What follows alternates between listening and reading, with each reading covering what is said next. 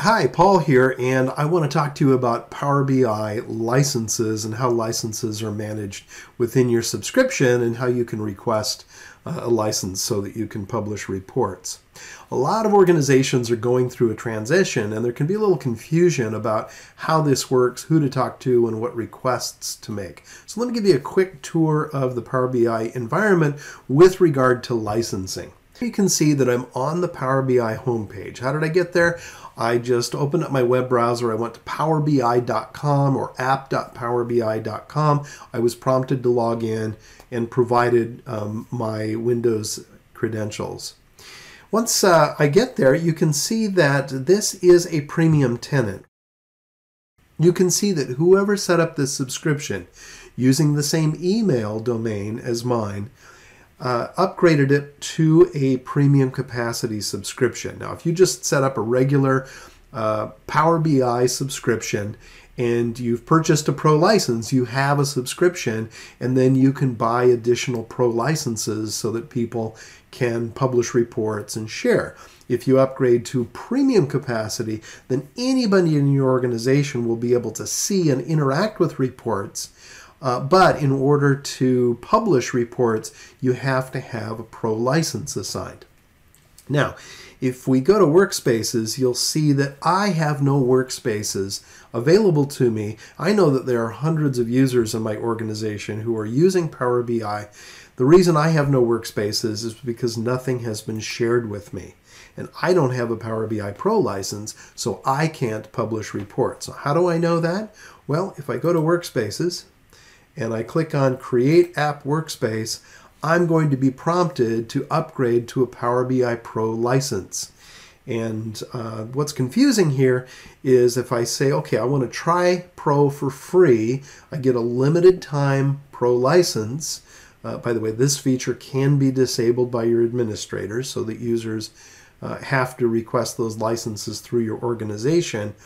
And then I can say I want to upgrade my account. Again, those are features that in a proper deployment, the administrator should turn these off through the admin portal. So I can see that I don't have a pro license. So I'm going to click cancel, and let's figure out how I can get a pro license. Now I'm going to go to the Office portal, and I do that simply by going to office.com. If you are an Office 365 shop, you have an Office 365 subscription, you'll see that licenses are actually administered through the admin app. You can see a shortcut right there, but I'm going to go here. And while this is opening, I'll just point out that if you don't have an Office 365 subscription and someone has set up a Power BI subscription, you still go to the Office 365 Admin Center. You actually have an Office 365 tenant at that point, which is where you manage all of your licenses, whether or not you're paying for Office 365 and users are using Office 365 applications.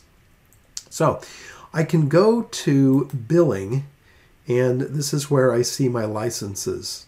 Now, before I do that, let's actually go to users and active users. And here I'll see all of the hundreds of users within my organization. I'm going to search for myself. And you'll see there I am. You can see that although I am a Power BI service administrator in this particular tenant, I don't have a Power BI Pro license. Here you can see the product licenses assigned to me, and the only license that I have is Power BI Free, which lets me see reports that have been shared with me in workspaces that have been shared with me, but I cannot publish and author my own reports. So we're going to go over to licenses under billing. And this is where I can assign my licenses. So let's take a look at what licenses I have. There you can see that we have purchased 450 Power BI Pro licenses, and 435 have been assigned. That means that there are 15 yet assigned, and I'm going to request one of those. So since I'm not an Office 365 administrator, I'm going to have to send an email. So we'll just send an email here to our Office 365 administrator and say, hey Chuck, please grant me one of the pro licenses, and then he'll know where to go to do that. If the person who set up your Power BI subscription is not familiar with the Office 365 controls, then you can share this video or provide that. I'm going to go ahead and send off that email. One more thing that I do want to point out to you, we've seen that Power BI is connected with your Office 365 environment, whether or not you're actually using Office 365 services. It's also connected with Microsoft Azure services.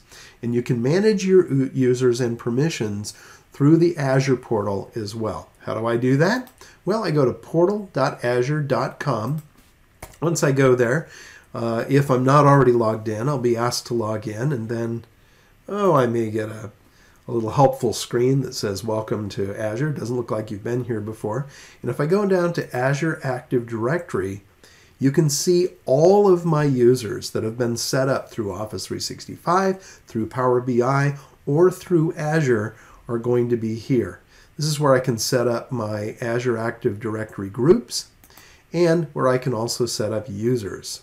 And here you're going to see all of the users in my environment. I'll go ahead and search for myself again. And there I am. And you can see that there are a lot of different permissions and different attributes that can be set up here. Again, if you're only using Power BI and you're not using Azure services or Office 365 services, this is going to be here, but you won't necessarily need to worry about a lot of these properties and settings. But here I can go to licenses, and once again you can see that I have a Power BI free license, and if I were a service administrator, I would be able to assign a new license to this user. Once that's done, I'll get an email, and then I'll have all of the goodness of Power BI Pro. Now I'm going to take you to another Office 365 tenant where I am the administrator, so we can see what that looks like. Here you can see that I've already logged into Office, and I'll go to the Admin Center. And here I go to Users and to Active Users. And I can just choose myself. And you can see that I already have a Power BI Pro license assigned to myself, but I could go to another user. And I can say I want to edit my product licenses. And here I will choose Power BI Pro. Now you can see that I don't currently have licenses, but if I turn that on, then the tool will be very helpful and will let me pay for that license, and then all I need to do is click Save. Transition to my other user where I have a Power BI Pro license applied, and then it's just a matter of clicking Save, and we're done. We can assign licenses either through Office 365 or through the Azure portal. Here in the Azure portal, I simply go to Azure Active Directory and choose my users. And then for a user, I can assign licenses. And you can see that I already have a Power BI Pro license, so let me go back and choose a different user.